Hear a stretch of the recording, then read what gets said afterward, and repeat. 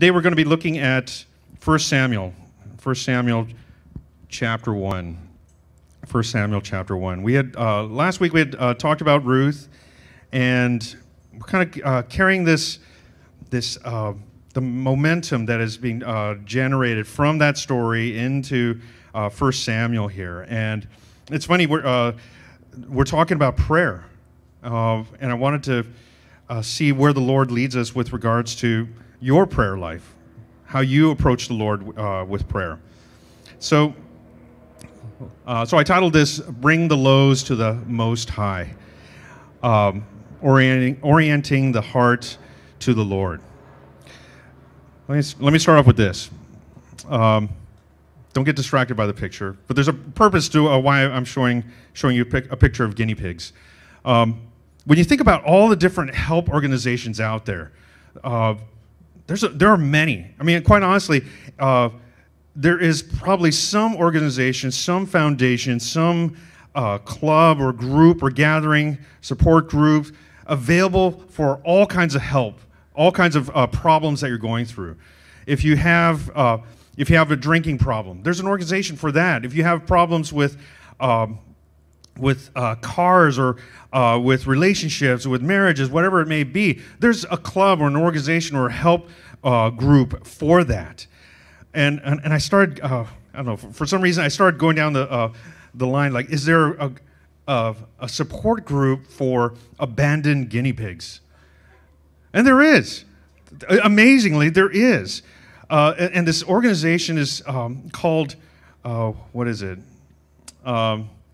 The Critter, they call it the Critter Connection. So basically, they're kind of their mission statement.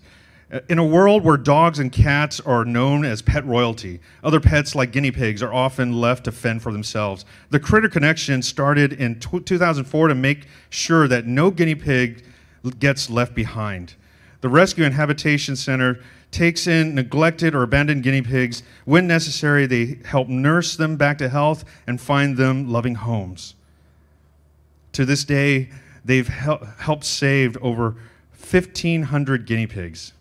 There is an organization to help with any number of things. And with that in mind, why do we need God? When you think about all the different help organizations that are out there, why do we need God?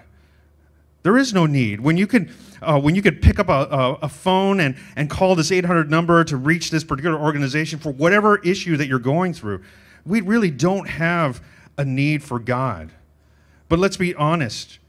No matter how many different help organizations there are out there, we still do need God.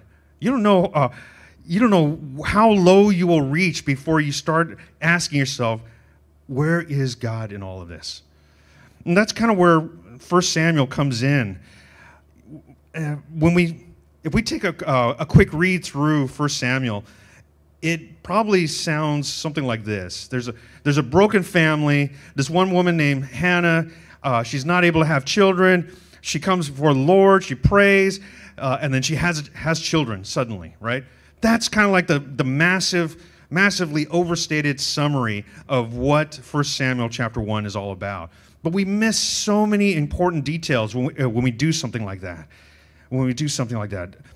That's the quick read. And if we read scripture like that, and we skip over all the details, what do we walk away with? We end up with God being like this genie in a bottle. Hannah prayed this way, so that means I can pray that way, and I could get whatever I want, right?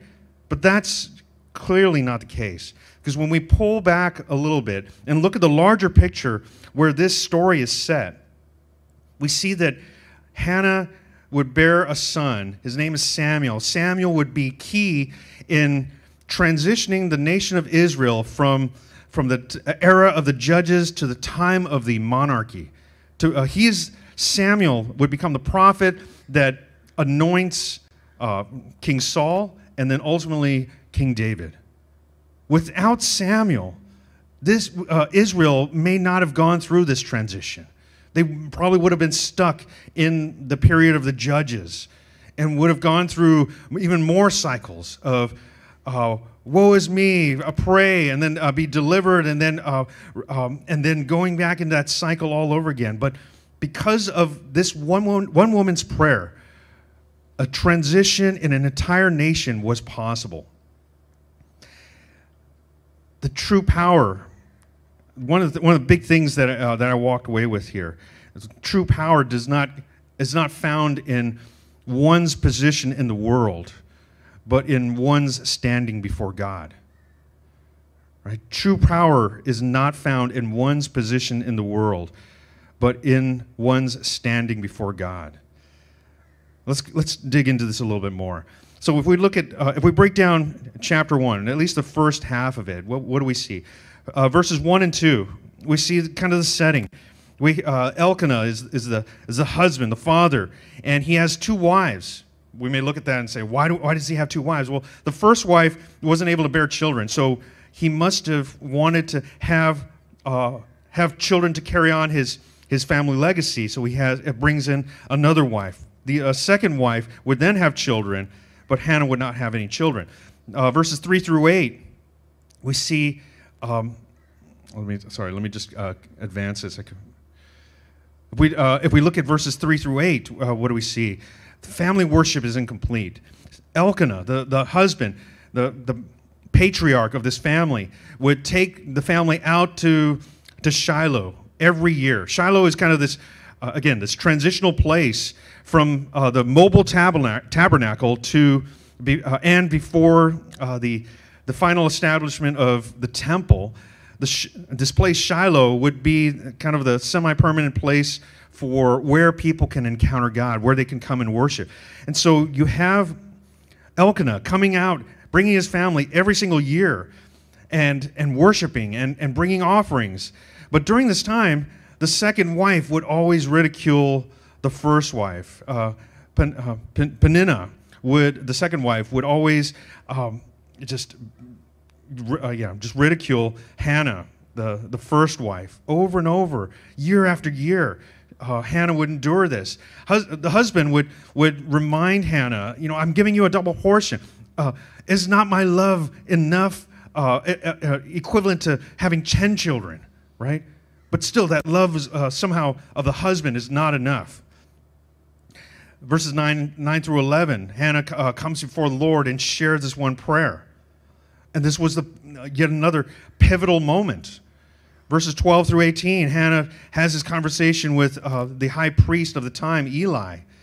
And what a contrast between Hannah and Eli. Eli is supposed to be the most spiritually mature person of the nation because he has the closest relationship with God, but yet Hannah demonstrates that she has a far better understanding of God than he does. And then verses 19 and 20, we see that God answers Hannah's prayer. But let me ask 3 different questions to kind of dig into this narrative a little bit more. What was Hannah focused on? What was it that really troubled her the most? Here she's going through a lot of pain. On a local level, she's experiencing pain. She's experiencing humiliation. She is experiencing sadness. Even, again, the love of the husband was not enough for her. Right? So she focused probably on, I can only imagine, Lord, if you would just give me a child, I would be released from this pain and this humiliation, this ridicule from this second wife. Right? So that's probably what's happening on a local level. Another thing that we see here, and this is probably a challenging point for a lot of us to wrestle with. God is responsible for Hannah's barrenness. If you look at verses 5 and 6, what does it say? But to Hannah, it's 1 Samuel chapter 1, verses 5 and 6, it says, but to Hannah he gave a double portion, this is Elkanah, a double portion because he loved her, though the Lord has closed her womb. Okay? And then verse 6, and her rival used to provoke her grievously to irritate her because the Lord has closed her womb. Twice mentioned, it is the Lord that closed her womb. Now, we could stop there and say, God, it's your fault. God, you are the one who's bringing this upon this woman. In fact, we may look at this and say, Lord, you are putting me through whatever hardships right now, the challenges I'm having at work, the broken relationships, the marriage that I'm just having a really difficult time with right now. Lord, it's your fault. So, but we see here that it is the Lord that closed her womb. But if you know God, He does everything for a purpose. There's a reason. There's a reason why you're going through whatever you're going through right now. God has a plan because God's responsible. But then we also see this other element, Hannah's faith. Hannah's going through all of this. She could have had many different ways of going about addressing this, but one thing that she does, what we saw in verses 9 through 11, is that she comes before the Lord. Again, year after year, she would endure this awful worship experience, coming to Shiloh and bringing this worship, but still not having her heart in it, and being bothered and ridiculed over and over again, year after year, until this one point she came and stepped before the Lord and said, what does she say? Verses 9 through 11. Let's take a look. After they had eaten and drunk in Shiloh, Hannah rose. Now Eli the priest was sitting at the seat beside the doorpost of the temple of the Lord. She was deeply distressed and prayed to the Lord and wept bitterly. I don't know if you've ever heard anybody weep bitterly. Just hearing that, it breaks your heart. The crying, the wailing, and it's with such brokenness, it just pierces the soul. And that is the heart that she was bringing before the Lord. But what does she do? She takes it one step further. And she vowed a vow and said, O Lord of hosts, if you will indeed look on the affliction of your servant and remember me and not forget your servant, I will give to you your servant, but will give to your servant a son. Then I will give him to the Lord all the days of his life, and no razor shall touch his head. In this moment, she literally becomes a theologian. Have you ever had a moment where you're brought to the lowest of lows and you like hit rock bottom and suddenly you become theological? You come before the Lord and you have this unique prayer, this powerful prayer, and it's a prayer that really is transformative. It's going to change everything. Whatever it is you're going through, or whatever it is that you've been through, or maybe even what you're about to go through, have you been brought to a point where you are brought to such a low that you don't have any other place to go, or maybe you don't want to go to any other place, but you only go to God, and you come and you have this type of dialogue? What are some of the things that she says? Her prayer was really turbocharged. It was empowering in a very incredible way. She recognized God. She recognized God in the context of her circumstance. What do I mean by that? What was on her heart? On her heart probably was and it's revealed in the prayer, she wanted to have a son. But one of the most powerful things is she looked upon God and knew that God is the giver of life. Oh, Lord, you're the giver of life. You are the one that is able to make this possible. So I come to you because you are the giver of life. When we come before the Lord, who do we recognize him as? Oh, Lord, you're the vending machine for me. No. Lord, you are the creator of all things. You are the orchestrator of all these relationships. Lord, you are the giver of life. Lord, you are the one who authored the definition of marriage. And Lord, you instituted marriage, and so I'm come to you for answers to this. I come to you because you are the source of this. Are we able to come before the Lord in our prayers and say, Lord, I recognize you within the context of the circumstances that I am in, and recognize that you are sovereign over this.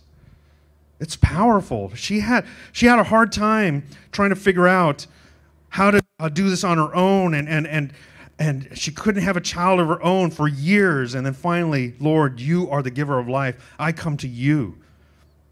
What else do we see?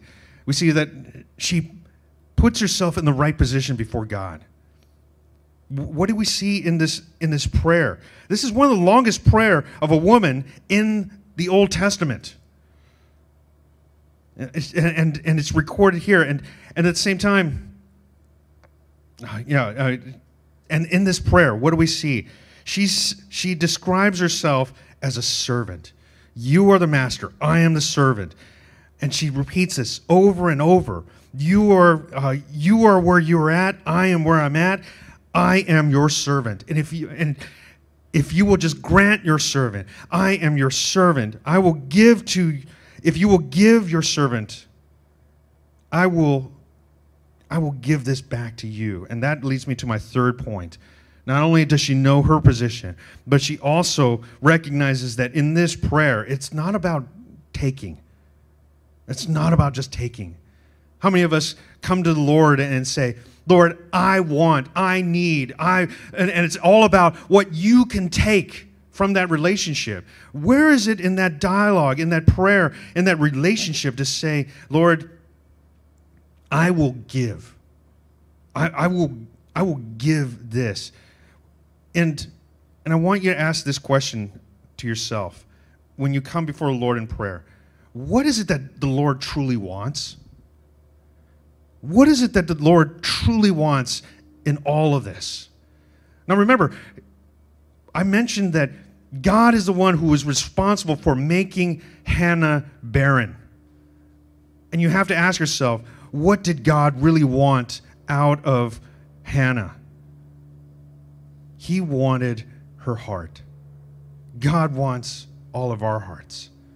He wants us to have that attention being drawn to Him and that affection to be laid upon Him alone, right? Hannah doesn't even have the capacity to love her husband or to receive that love from her husband. Yet here, at this moment, she's able to turn to the Lord and say, you know what, I'm going to give you what is most precious in my heart right now, which is to have a son, and I'm going to give that over to you. That's powerful. Are we able to say, Lord, if you will give this to me, if you will save my marriage, I will give my marriage to you. If you will give me this job, I will give this job over to you. If you give me this child, I will give you this child in return. I mean, are we able to turn it around and say, Lord, what I have been asking for so long, what I really want deep down in my heart, I'm going to give it over to you. I mean, are we really ready to give it over to the Lord? Because here's the thing. If we just ask and take and just and not give anything in return, if we don't even give Him our heart, then what makes us think that He is going to truly respond to our prayers? If we can't even give Him our heart. These are the three things that I walked away with when I looked upon this prayer from Hannah, and I was like, wow, am I praying like that? Do I recognize who God is in my circumstance? That He is the giver of life to me. He is the one who orchestrates all these things. He is the one who puts this person in my life to have these struggles with. He is the one that was able to provide for me in these moments, and then recognize that I am His servant. I am nothing before Him, but He desires a relationship with me, and in that, am I ready to give Him my whole heart? What I desire most, I will actually give it back to Him. Here's my challenge to you. Well, actually, before we get to the challenge, let me share this verse with you. Hebrews chapter 4, verse 16. Let us then with confidence draw near to the throne of grace, that we may receive mercy and find grace to help in time of need. Go to the Lord. Whatever it is that you're going through right now, go to the Lord with confidence, that knowing that He's going to provide, He's going to answer, but also understand He desires our heart.